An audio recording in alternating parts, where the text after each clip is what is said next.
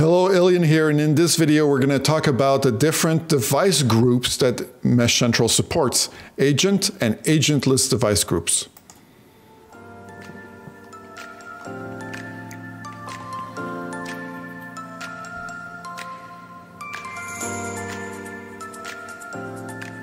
So in MeshCentral, there's two different device groups you can create when you start off, and these are the agent and agentless one.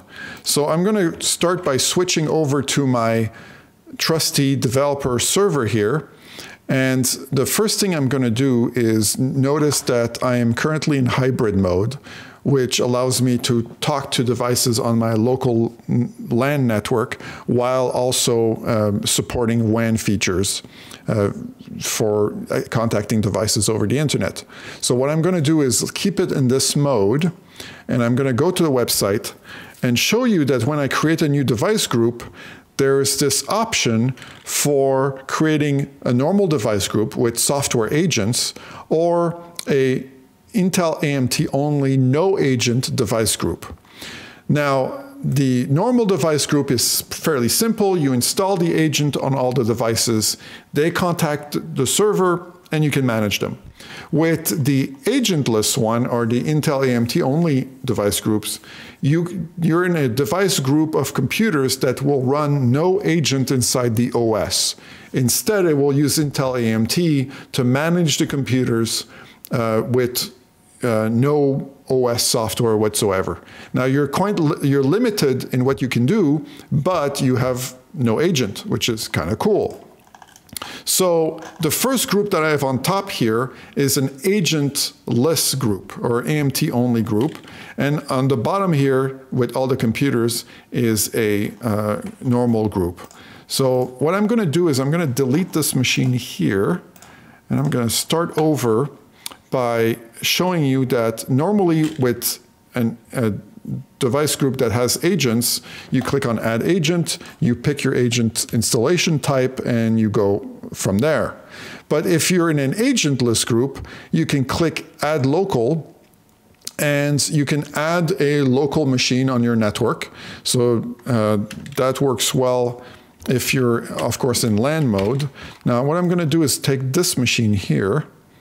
I'm going to take its IP address, and I'm going to add it as a AMT machine 15, put the IP address, put the AMT password for that device, no security for now, and you click OK.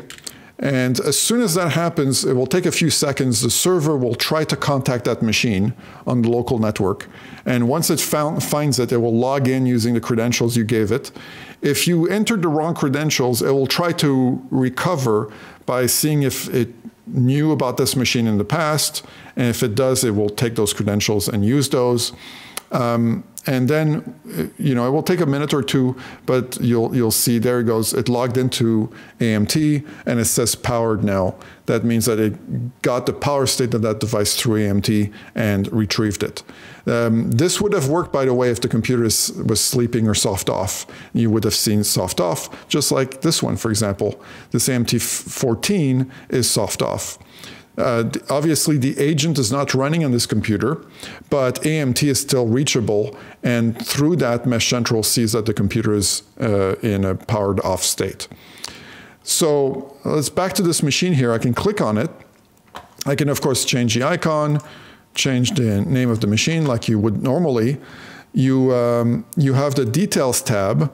Now, what happened is MeshCentral pulled all the hardware inventory from MeshCentral and this is gathered it in the database and is displaying it here. Now, this information was actually gathered by the BIOS of the machine, pushed into AMT on last boot. And so now this is what you're seeing here. So it's interesting because this information was not gathered by an agent in the OS, it was gathered by the BIOS and pulled through AMT. The desktop here, you can see the hardware connect button, and I can connect and remote desktop to this computer. But here what's happening is AMT is grabbing a screenshot of the internal graphic adapter inside the CPU compressing it and sending it over to MeshCentral.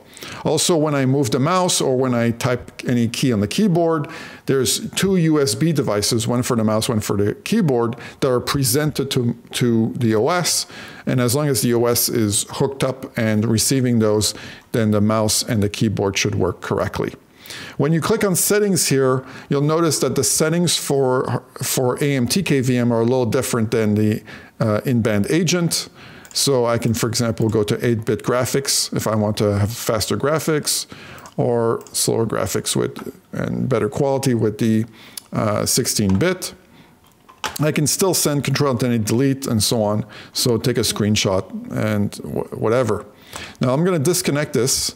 The terminal is not super interesting, but there's a COM port that's exposed to the OS. And so if you put software to grab that COM port, well, you'll be able to access it from here. Basically, MeshCentral talks to AMT, and AMT presents a COM port. And so it's useful if you reboot to BIOS and have a BIOS that presents the BIOS screen inside a terminal shell. Then you'll be able to change BIOS options like this. I want to show you also the Intel AMT tab. This allows you to access all of the AMT features remotely for this computer. Basically, this is MeshCommander built inside MeshCentral.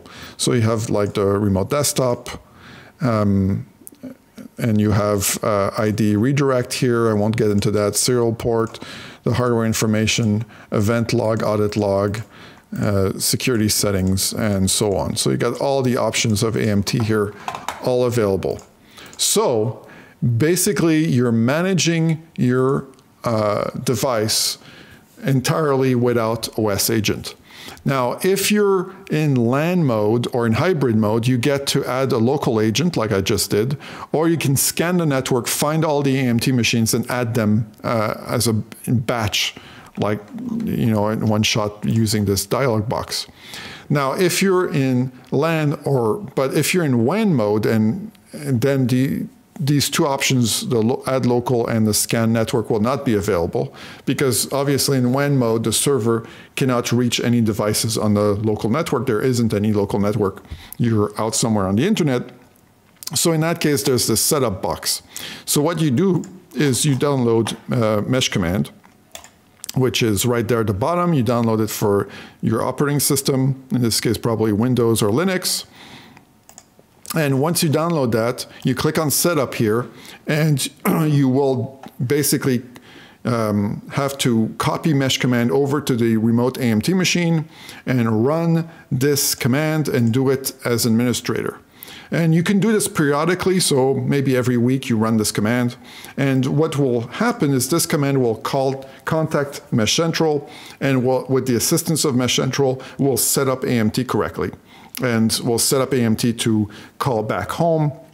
And so AMT will appear on your network here, and you'll be able to manage it, even though it is fully remote in WAN mode. A few other things I want to mention. If you click on a device, you'll notice there's no file tab when you're in agentless mode, and that's because basically AMT runs underneath the OS, so there's no way for AMT to send a file to the OS, if that makes any sense. So the file tab won't be there. You'll also notice that if you have AMT and an agent, that's no problem. You install the agent, and then when you go on desktop, you'll see both the connect button for the agent, so this is the in-band agent, or the OS agent, and you'll have the hardware connect here for AMT. So this is basically AMT's remote desktop right there. So if you are in an agent group, you can also use AMT. But if you're an agentless group, then you're only using AMT, no agent. And so occasionally you can run the configuration button, command line here to set up your AMT correctly. So hopefully that makes sense. The last thing I want to cover is that when you click on a device group, you can click on, you can see this line AMT, and this allows you to change the policy of how you want to set up your AMT. So usually you want to do that before you start setting up the devices. You want to control how you set up AMT. If you don't know what's the right setup is, just click full automatic, say OK, and let MeshCentral take care of it. And basically, I've selected the policy that's the most secure and the most easy to set up, and MeshCentral will just take care of the rest for you. So in any case, this was a review of the two different device groups for MeshCentral. The normal agent one, which is common, everybody uses it, and also the agentless one, the Intel AMT one, where you manage devices with no agent in the OS. Hope that was helpful. Thank you very much.